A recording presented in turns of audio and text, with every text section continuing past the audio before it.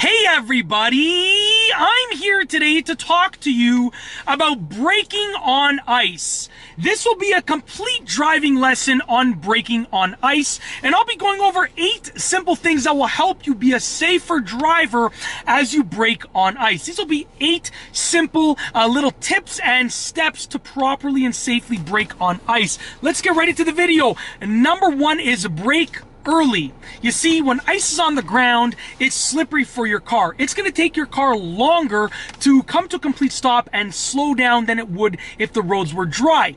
So if you brake right on time, as you regularly would when the roads were dry, then you're probably going to rear-end someone every single day that it's icy. It's literally that simple. So brake early.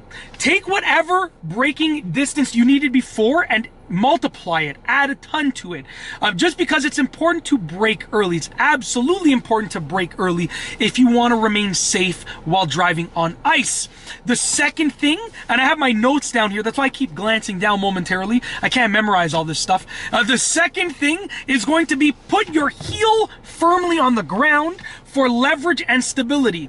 If you are braking and your foot is going like this, you're not going to get a consistent amount of pressure or force. But if your heel is planted on the ground and you're braking like this instead, your heel being planted on the ground is going to give you that leverage and stability that you need to safely brake on ice. So plant your heel on the floor firmly, and then you'll get the leverage and stability that you need to brake on ice effectively and safely. The third thing that you should do is press the pedal firmly. You don't want to be light on the pedal. It's not like when you're regularly driving on dry roads where you have the ability that if you're light on the pedal, you can slam the brakes later if you need to. You want to press the pedal firmly. Don't slam the brakes, because then you might skid and you might, your ABS might kick in. Slam the brakes if you need to, but don't slam them unnecessarily. But you want to be firm on the pedal. You want to press the pedal firmly. Don't go light on the pedal. Give it a little bit more than you need, because then you can always ease up after. It's like the opposite. When you're driving on dry pavement, you can give it a little bit less because you can always go harder on the pedal after. But when you're driving on ice, you don't have that privilege of doing that. So you want to go a little bit harder on the pedal than you need to and press it firmly. The fourth thing to do is grip the steering wheel firmly. When you're braking on ice, you might lose control. Even if you do everything right, things can happen with nature that will make you lose control. That's why you need a firm grip on that steering wheel, okay?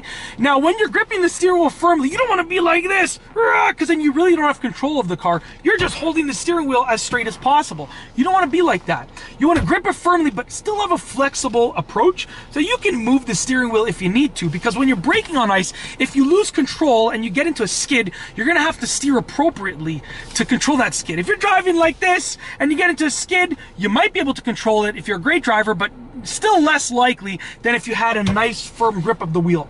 Plain and simple, this is safer than this when you're driving on ice and braking on ice. The fifth thing, and I tried to keep these in order, in a relative order, the fifth thing that you should do is look ahead, not at the object or car in front of you.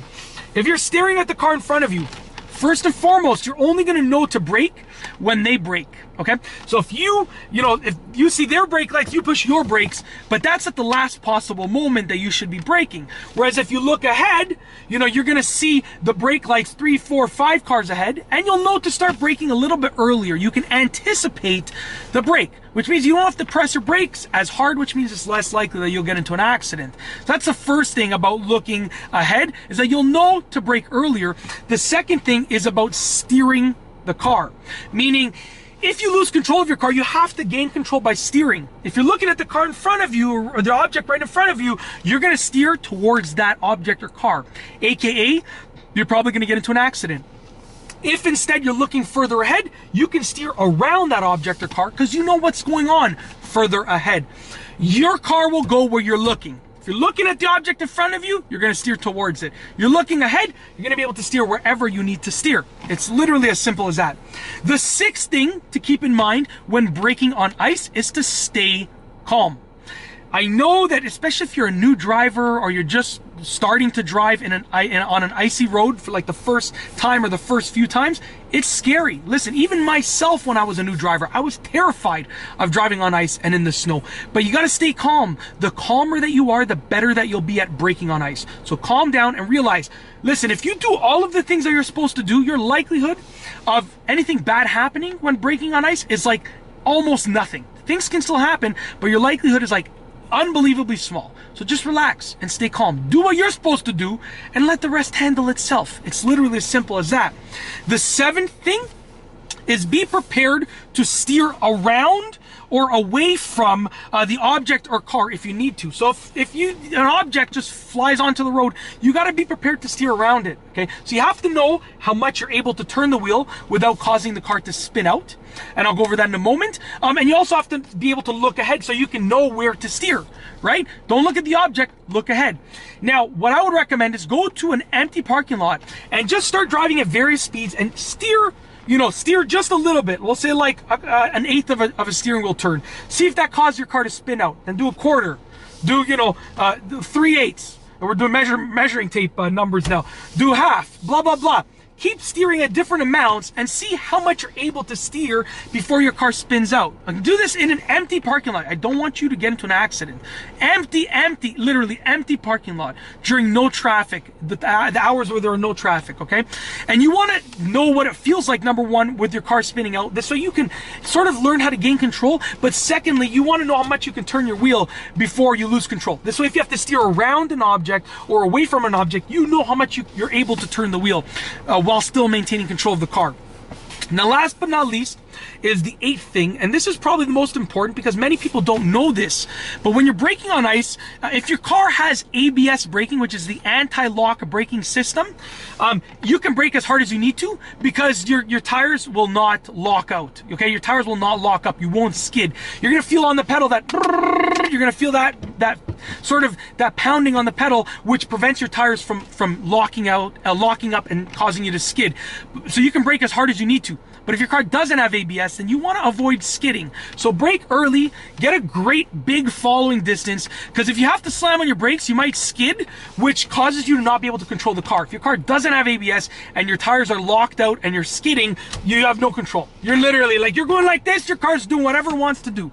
So if you have ABS, you can slam your brakes. If you don't have ABS, you want to try to avoid slamming your brakes, because, if your brakes lock out, if your wheels lock out and you start skidding, you might stop quickly, but you have no control to steer around something. So don't forget that, it's as simple as that. Okay, and that's basically it. Those are the things that I wanted to talk about with regards to braking on ice. This has been a complete driving lesson for braking on ice. I really hope that you enjoyed it. If you liked it, be sure to give it a thumbs up, smash the like. Let me know what you think down below as a comment, and of course, be sure to subscribe for more great car and driving videos just like this one. And that's all I have for you today. Thanks for watching.